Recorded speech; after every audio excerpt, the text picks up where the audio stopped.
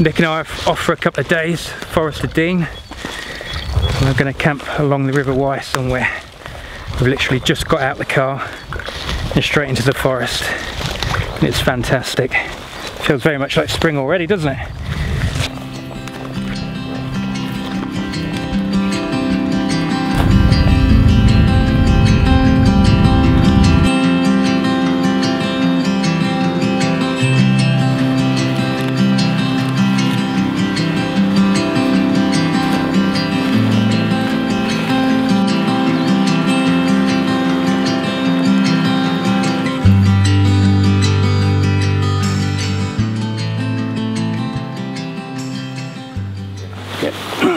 We're walking down to the river now and we've just found some wild garlic. I'm going to taste a little bit. It's just coming through. It's all the way along the back here as well. It's nice and spicy too. Delicious. And it's going to have a little try at the bulb of the wild garlic and see how it is. I suspect it's going to be even hotter than the leaves. There you go, buddy. Let's give it a try. Brush her off. Be interesting. I suspect it'll be hotter than the leaves, but have a little nibble. It smells good. Yeah.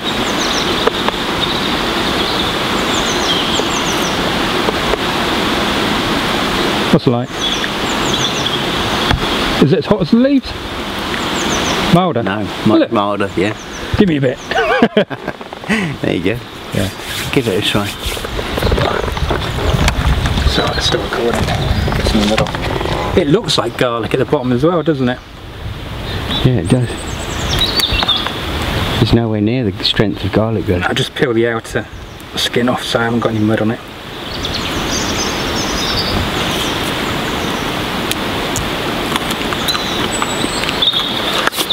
Oh, that's good. Kick to it. Get that off.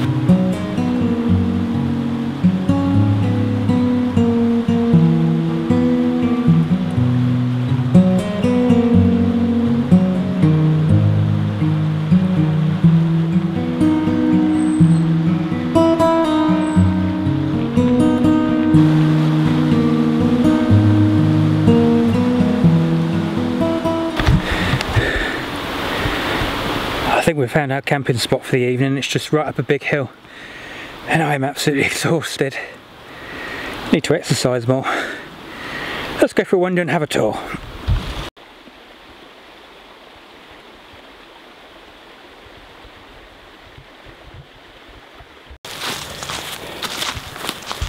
So we've got to the top of the hill and Nick's found something. I think someone's been here before by the looks of it, and it might be one of you. Let's have a look what we've found. That is unbelievable, isn't it? Literally, bushcrafters think alike, don't they? God knows how old this must be. But from all the miles and miles of woodland we could find, we found the perfect camp spot. That is unreal, isn't it? That's amazing. Just goes to show you when you're hiking around, people have the similar sort of thoughts, don't they? Thought processes of, we'll go up the hill, camp out the way and no one will ever know. We've found an absolute perfect, ideal spot. Right near the river as well. That is, I mean, we couldn't ask for more, could we?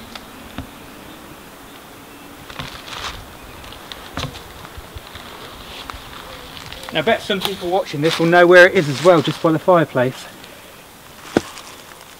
If you've been here before, thanks for the hard work. I'm going to rehydrate. Pretty set up for the top because we're due a bit of rain, aren't we? Yeah, I don't understand. Maybe it's that way, isn't it? Because this is super tight here. Yeah, it's all right there. That's twangy. We could do with the tie off. We could do with the tie off there as well. Here.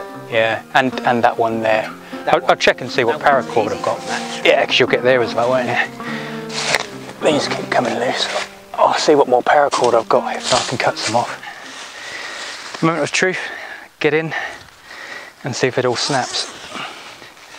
I always do this a bit tentatively. Let's take some pressure.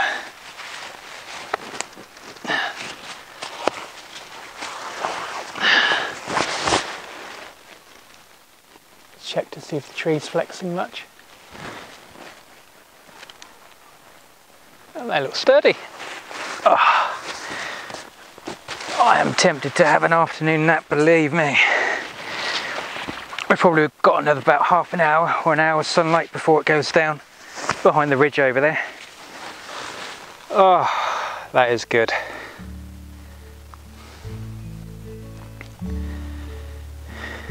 Oh, nice.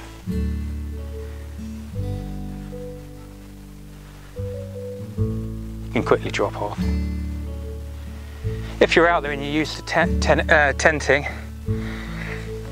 and hammock might be tempting you and you're thinking about getting one, get one. Mainly I like them because they're more hygienic. You know, they've got bug nets and you're less likely to get ticks and things like that on you. And the comfort is so much nicer than sleeping on the floor. Last year I had a few days sleeping on the floor, then went into the hammock and I could not get in it quick enough. It was so comfortable.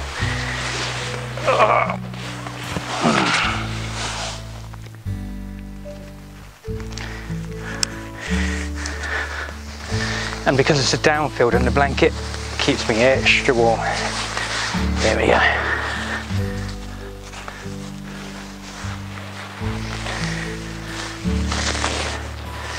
And that's pretty much it. Then I'll get the tarp over the top. And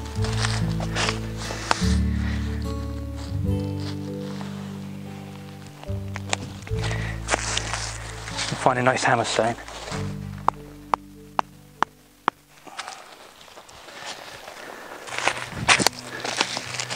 That's the sleeping system all set up. Happy with that. It's getting almost time for dinner. It's a fantastic shelter, whoever made it.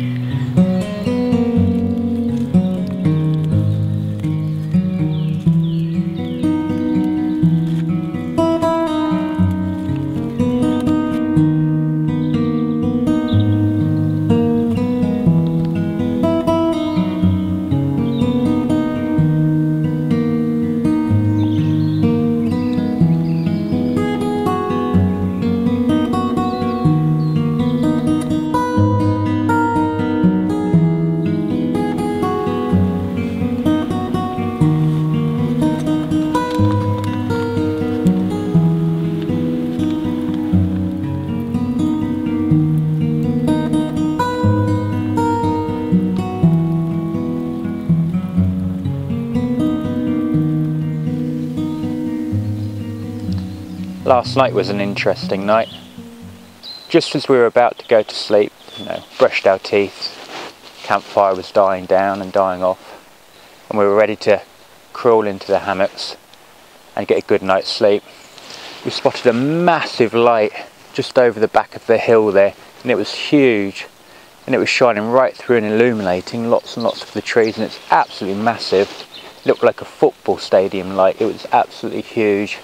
A bit weird and a bit scary as well. We had no idea what it was. So we went up there and had a look, and we had to use the binoculars, and it turned out to be the moon.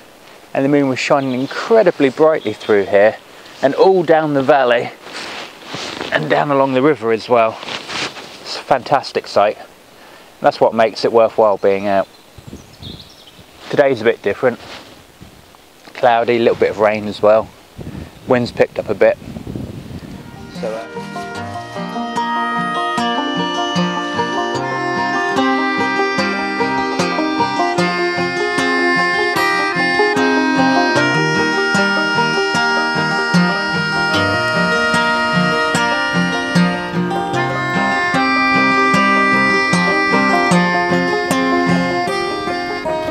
and let's die in some dim town. My brown eyes wait to weigh us down. Candles round the tub will drown in our afternoon. Music from our evening parlor, darker than the autumn hour. Gave my child $20 for tearing at our moon.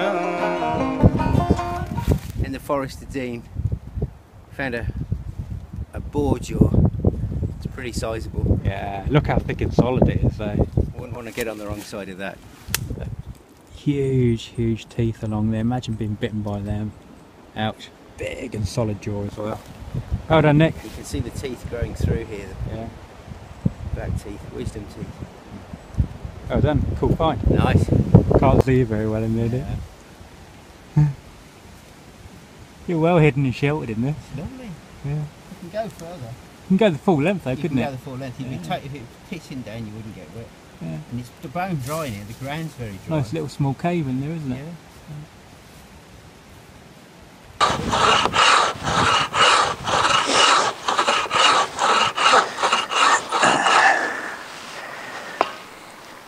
We were planning for a big project day today, but we went for an epic walk and absolutely exhausted ourselves. So we're going to chill out with the fire now and have a little go with the bow drill probably. Well, as predicted, the weather's pretty awful now and it's absolutely hammering it down with rain. But you've got to take the rough with the smooth when you come out. Yesterday was absolutely amazing, beautiful, sunny, warm.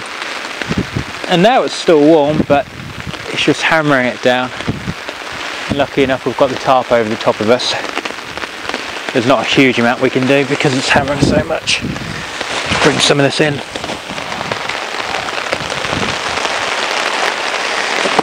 But we've had a fantastic time and we're really enjoying it. And if you're a bushcrafter, I strongly recommend you coming over to the Forest of Dean and having a look about and explore.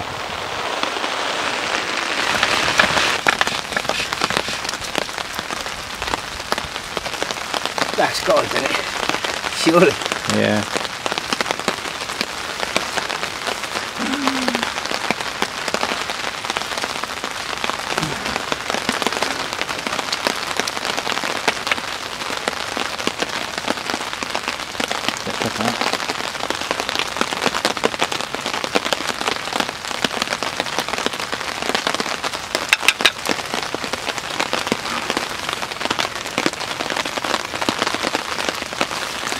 Sort your tinder bundle out, bud, while that's coalescing. Yeah.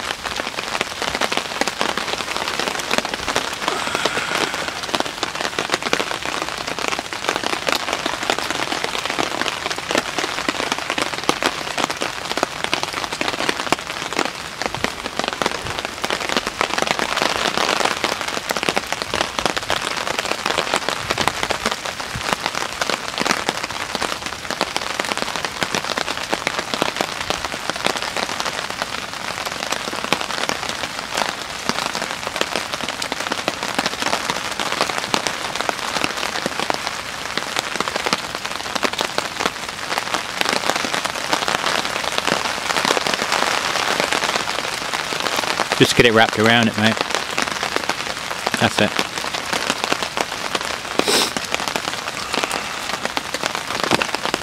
Take your time. Yeah, don't do it too tight, that's it.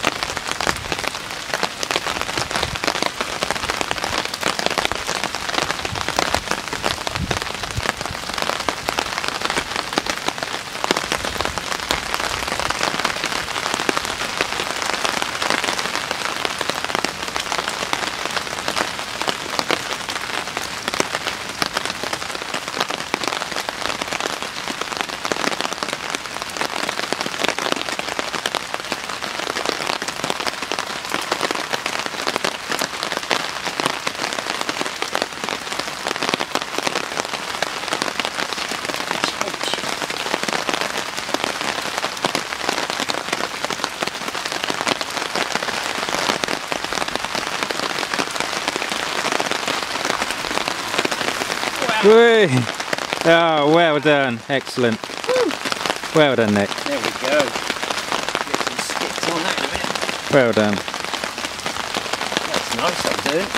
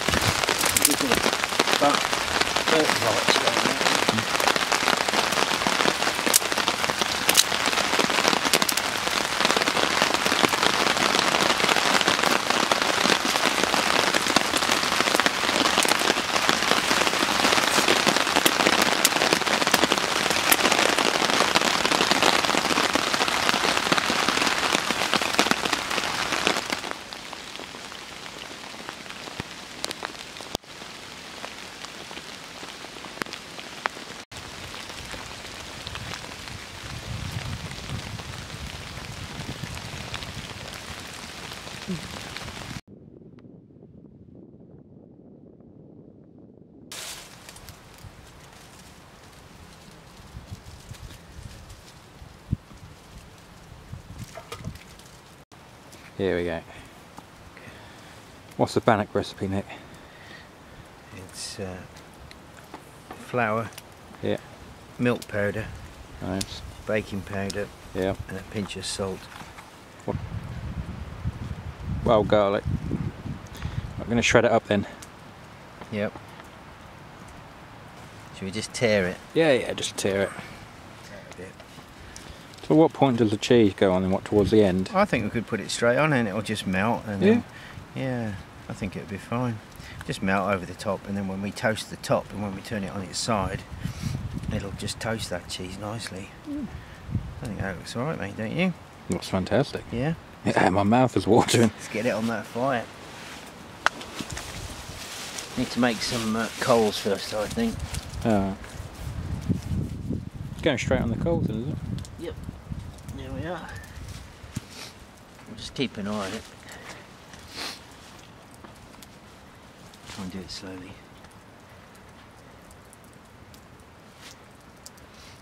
I wonder if it's worth lifting it up. The cheese is going on.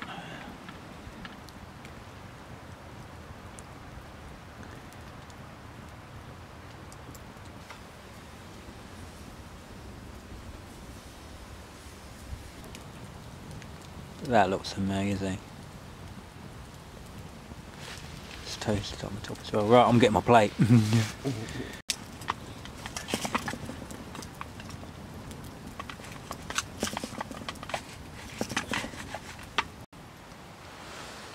Let me know. Is it good? Oh, I'm turning this off and cracking on then. I was going to cook that one up as well, but I've changed my mind.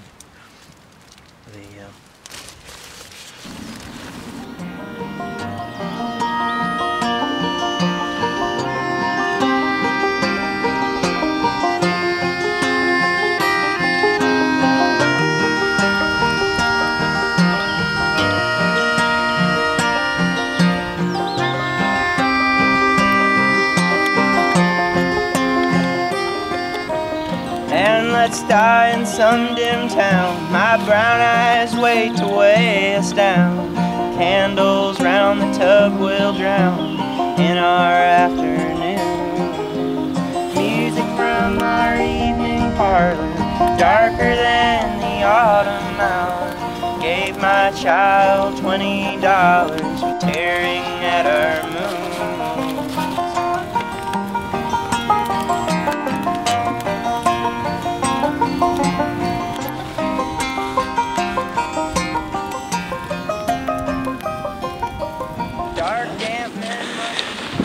Time to get tidied up and pack away.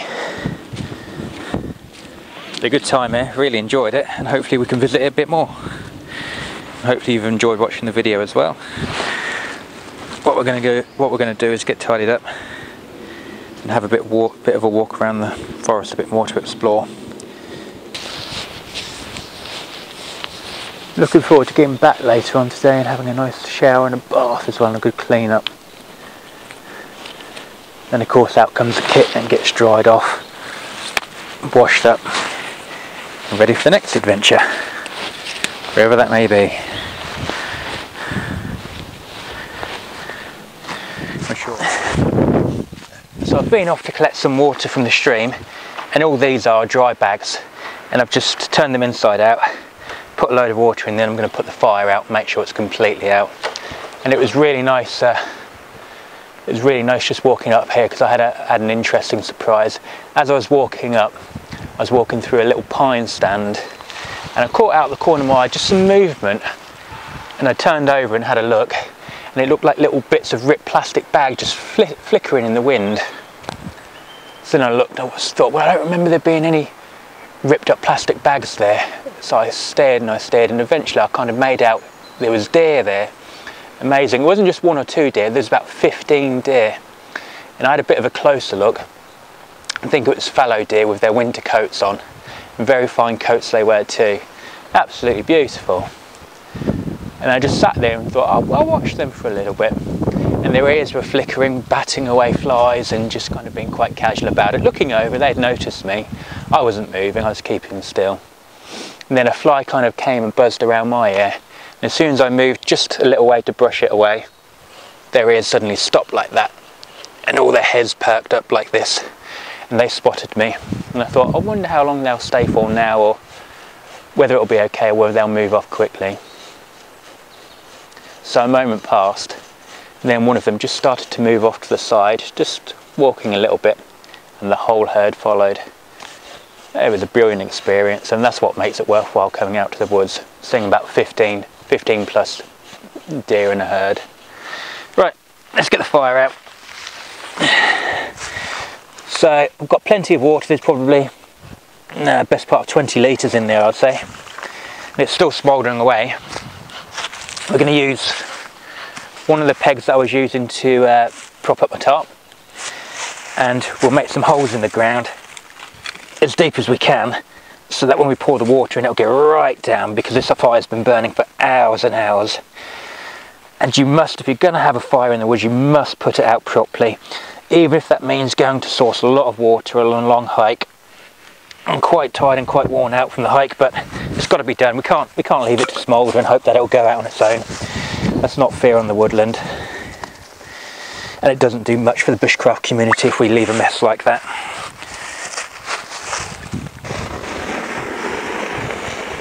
You can see how hot it is.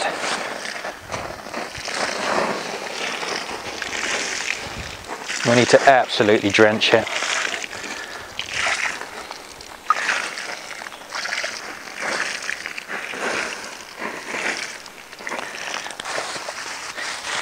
Make some more holes in it. Drop the microphone there. Put them in my pocket.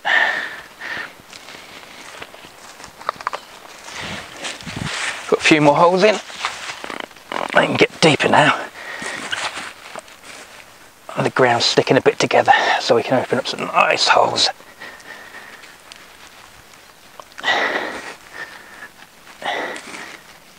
And you can see that with hours and hours of repeated burning, the soil gets really, really soft and deep, and all that heat goes right down in there, can smoulder away and cause a fire somewhere else.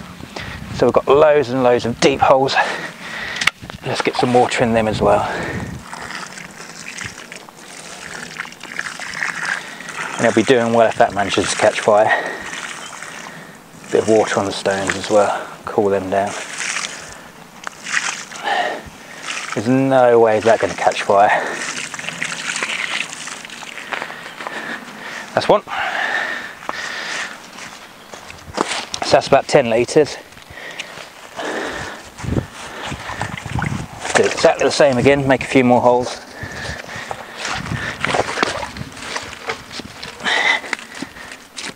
And it's getting really slushy.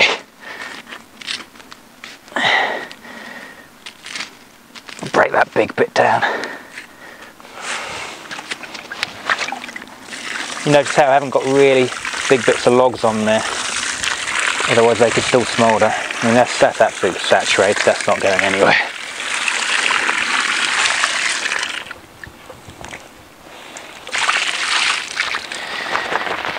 and that's got the fire safely out.